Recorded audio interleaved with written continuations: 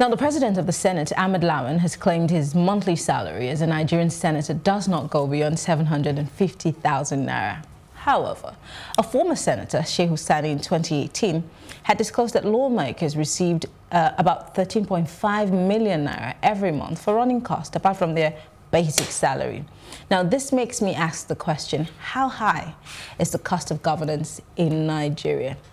Well, let's introduce our guests. We have a new guest joining us in the studio. Bosun Ario is just joining us, the political analyst. It's good to have you join us, Bosun. Thank you. And of course, we still have Rahman Adebi here in the studio with us. Rahman, it's good to have you stay with us. Thank you. So let's just delve into it. I'll start with you, of course, Bosun. We all know there was a row at a time when we were all screaming about how much National Assembly members take home. For me, the most ridiculous was hardship allowance. And I wondered to myself, how hard can their lives be? So now, the new Senate president is saying, oh, I just take home 750,000 naira. Is he trying to play a game of sorts or make himself look good to us so we, somewhat douse tension so we don't ask too many questions? I think it is plain mendacious on his side to come and tell Nigerians that it takes home 750,000 naira a month. In as much as he may not be lying, but he's not telling the truth. Yes, 750,000 is the lawmaker's basic monthly salary.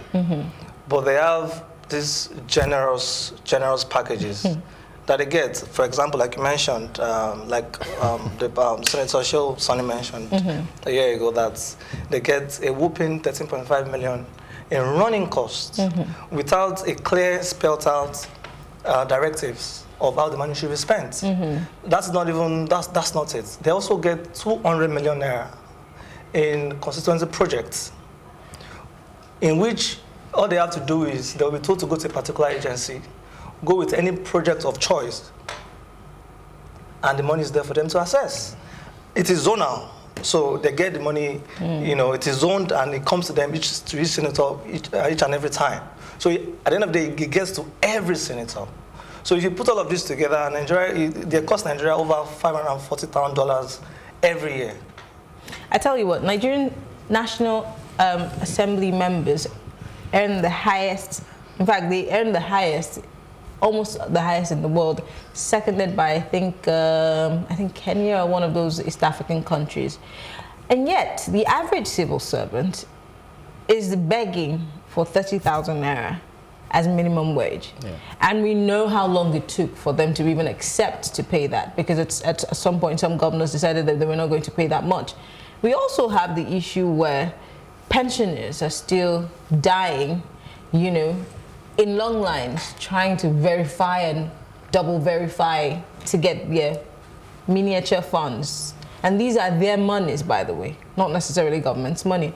And some of them die while trying to get that. So if we are saying that governance is for serving the people, the service to the nation, where do we draw the line with these monies? Well, I think first and foremost, with the statement of 750 million or thousand is, it's what we call half-truth. But in this case, it's not just half-truth. It's not even up to half in terms of the truth. But that's his basic salary. Even the Presidential Advisory Committee chairman, that's Professor Sesage, came up not too long ago to say it's 15 million in real sense. And the question is, what is your take-home? How much are you taking from the coffers of the Treasury of Nigeria that goes to you directly as a person? And the question is, a whopping 15 million goes to you monthly. And when you do that, in a year, you're talking about 330 million goes to one person. Let's not forget the welcome package, by the way. Yeah, no. Let's even stay on that first. And by the time you begin to add the welcome package and add the 200 million, so it means that at the end of a year, you are costing Nigeria about 540 million. So where are we? How are we better off as a people who is ravaged by disease, by lack of infrastructure, by so many other things? Literally everything is, we have lack of everything. Yeah, so, but the question I have been saying to Nigerians that we are beginning to yield into results now, because they've served us the first ball, and the first ball is for him to come out to say he's earning 750. I think Nigerians should now come out and say, if that's what you tell us you earn, please stay with 750 and do us a law that says that no other allowances will be arrogated to you. Let me jog your memory, just in case you've forgotten. There was a time when people were asking, Nigerians were asking, show us a breakdown. I think it was, just Saraki's, it was show us a breakdown assembly, of what you take. What is your budget? We didn't see anything. We had a piece of paper, some ridiculous piece of paper that did not detail what their budget was. They just gave us some funny things that still didn't add up. Of course, they call it operating allowances and what have you. Why do you think that the National Assembly, I like to use this term, will cut off their nose to spite their face when they know what they benefit from this? And of course, the RMFAC, I think that's what they're called, are the ones who, yes, they're the ones in charge, and they're an arm of the executive. Now, when the president moved into office, he and his vice slashed their salary down by 50%. I hope that's still being done, by the way. But the National Assembly refused. And don't forget, they also had the saga of the Peugeot vehicles, where some people got and some didn't get, and there was a row. Do you ever see, I'm coming to you now, Bosom, do you ever see this happen? Because he's trying to paint a picture that we have to tell them to do this. Do you see them doing that for us if they really are serving us? I think for you to tackle a problem, you need to go to the root cause. And then if you want to have a sustainable solution to a problem, you must start from the top, up to the bottom. Why do people run for office in Nigeria? People that run for offices, are they professionals in their respective fields? Do they have a life out of, being a politician? So when we begin to answer all these questions and put the right holes in the right pegs, it will perhaps help us to, solve this problem on the long run. To answer your question, I'll draw a case study from the president of Uruguay. He earns $12,000 a year. Sorry, per month, sorry. I was about to wonder what you... per month. And then he gave an order for 90% of that salary to be directed towards supporting small and medium-scale entrepreneurs and businesses, and for poor people, from his salary.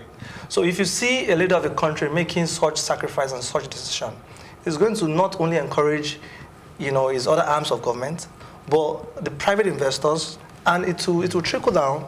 It will have a ripple effect in the entire country. Does that also not have to do with the value systems of that country? Because in Nigeria, your president is earning 50% of his salary. That hasn't changed the mind of anybody else, not even the governors, not even ministers. That's what I'm saying. So you can make such decision. I mean, 50% is a lot, but 50 to 50 and 90 are also very different, very far apart. Yeah.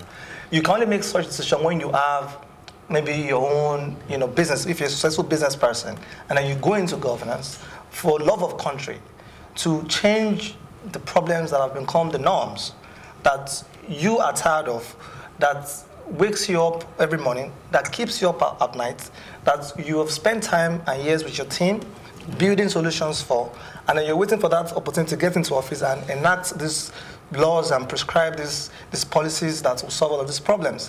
So when our political parties are not driven by ideologies, they don't have particular mantras that the party saying, you know what, this ABC party, we believe that every Nigerian home should have clean water and primary health care that is free. We don't care about power. We don't care about telecoms. We don't care about all of it, but us, all we care about is clean water and primary health care. We'll probably call that party the Green Party. Call it whatever. So once we start having parties, we start having parties that are driven by such ideologies. So, and if parties are to merge tomorrow, for example, let's say that Green Party wants to merge with APC tomorrow, APC can see on the strength of what you stand for, which is, primary health care, which of course determines the lifespan of a nation, determines how viable the populace would be, how productive they would be. You know, given these your policies, we align with it on all of these fronts, and then let's come and form a party together. So that way you cannot find somebody from that party saying he's going to join PDP that does not value all of this and that they value. So we are going to then begin to decimate this mission to the general public and to the politicians in the making, that you need to actually choose a stand. So all of this is ruffled up, and that is why we have problems in almost every sector. And like you said earlier, that we have lack of everything. I don't particularly subscribe to that, because Nigerians, we are brilliant people. You know, so what I meant is, I understand. We literally haven't been able to get up to 40% right. of anything. Education, there's a dearth. Same thing for medical health care. Have you been to a university teaching hospital anywhere in this country? You would literally whip. It's deplorable. Yesterday I was going home from work and I was listening to the radio, and somebody I called the radio station and said he wanted to, he was sick, about something was wrong with him, and they said, go to Lutz, and he said, let's Lutz kill you there. That's what he said. Exactly, he said that to the radio presenter because he's been there and he thinks that it's a terrible place to be at. You know, so if we see that there's so many bad things happening in our system, we need to start from somewhere. Now, you're talking about ideologies, which I don't know if we're ever going to have, because we've never really built our political parties based on ideologies. I don't know when we're going to start doing that, but away from the ideologies, how do we build, because we have to start from our value systems. They have been practically eroded. Let's start from there. Right. Maybe when, I don't know how old you are, but when you were in school, you know, we valued certain things that we no longer have being taught in schools these days, so we literally lost those things. Maybe we should start from there. Well, charity begins at home, they say. You know, and growing up as a child, what used to be the important thing that your parent tells you, I mean, I will speak for myself, being Yoruba, is that, you know, like being a good child, being a good person is beyond, you know. It's more than gold. It's more than gold, yes. You know, and that word will never leave your consciousness if you're being told from a very young age. So that will guide and inform all of your actions. Yes, we absolutely need to, you know, check our value system and then put certain, you know, corrections to it.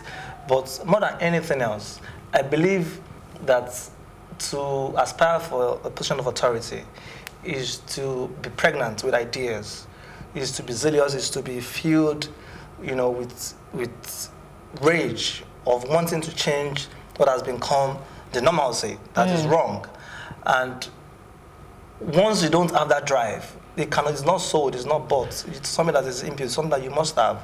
And it is what, you know, sometimes when a leader doesn't even have to exactly open his mouth and speak, if you know, take certain positions, the general public will see that this is where you're leaning towards, and that will send even a stronger message to the people than when you actually open your mouth and speak. When President Court approved that for his salary and his deputy, his vice, rather, to be cut down by 50%, yes, we find it very quite laudable. But, you know, the president, as you may know, he's run for 3 times before he became a president now. He's head of state before. He's not exactly, you would not say, I mean, he actually parodies himself as Mr. Incorruptible because of his track record. So it is fair to say maybe he's not driven by money. So, Rahman, take it from there. He's saying, I'm not sure if that's exactly what he's saying, but most of our politicians are driven by hunger. I said money, no. I'm just saying. I said money. In a bid to amass wealth or get their share of the national cake. So, obviously, they're not necessarily there for us, the people. And then again, yesterday we were just talking about the electoral process, how we're not sure how transparent INEC is, and the system is still the same 20 years down the line. If these are all of the things that we're dealing with 20 years into democracy, yeah, America is like 100 years, you know, in this business. And, you know, as we always make excuses, but those mistakes that other countries have made are things we should learn from. Why are we not learning from them? We're not learning because our fundamentals are wrong. And when your fundamentals are wrong, everything you place on that going forward, you know, probably will not sit properly well. And as a people, you know, when we talk about value system is something that should be pervasive in its entirety. And let's take, because when we talk about this value, some people think it's something from the moon. No, let's break it down. Take the word care, for instance. As a people, when you do your work diligently and you show care with it, we will see through you the passion to deliver that work or that service. It will show because you will be dedicated. A very good example, let's even leave politics, let's go to the street. Let's take a typical artisan in Nigeria. Give him a work of 9 to 5 to do. What do you get at the end of the day? Are you satisfied as a person of what you get out of his service? Are you not going back to say, why did you do this? You need to do a lot of supervision to get the best out of the personality. Is that what we want? Is that, and take somebody from Southern Africa, for instance, from maybe Botswana. You see them doing that same work, not even talk of Togo here. Do that same work diligently and through details, and they will complete and come back to you. So you're saying that it's ingrained in us. What I'm saying that it's not that we cannot do right, but our leaders have not helped us to do right. But our leaders are a reflection of us as a people. No, let me tell you, you are a product of your parent.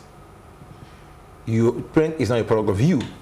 Do you understand? So our leaders, we talk to them as leaders because they've been around, they've been the one that set the policy, they've been the one that set the practice. What is the practice? When you begin to, you know, deplete the resources of a nation, and the younger ones are saying, you suddenly become a counselor, and everybody around, you begin to, because you're dipping your hand in the till, you begin to oppress them.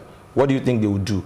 If they can't come, if they see you long enough, and they can't get to your position, then they take the other route.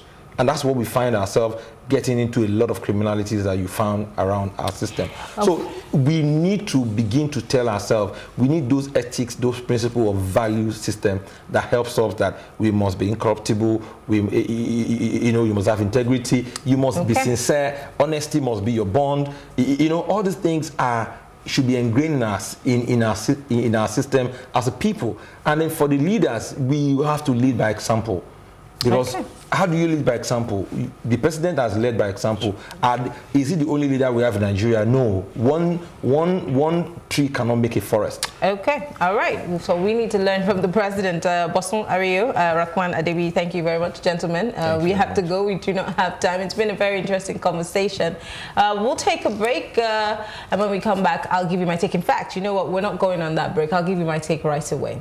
Now, we live in a country where we have leaders who are supposedly leading us, hopefully, to Uhuru, a promised land. We are categorized as one of the developing countries. At some point in our lives, we used to be the giant of Africa, but oh, how the giant has fallen, because there are a lot of things that are going wrong. There's insecurity, there's bad health care, there's bad education. Everything is literally sliding down. And yet, we have a government. So it is our place, we the people, to tell the government what we need, stand by those words until they give us what we want. We cannot go to sleep anymore. You know, I hear people, when we bring up these issues, people say, it's us versus them. You know, they have the police, the army.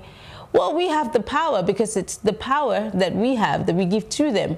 We're more than these people. They're a handful of people. We give them a job to do. And if you give someone a job to do and the person doesn't do a great job, what do?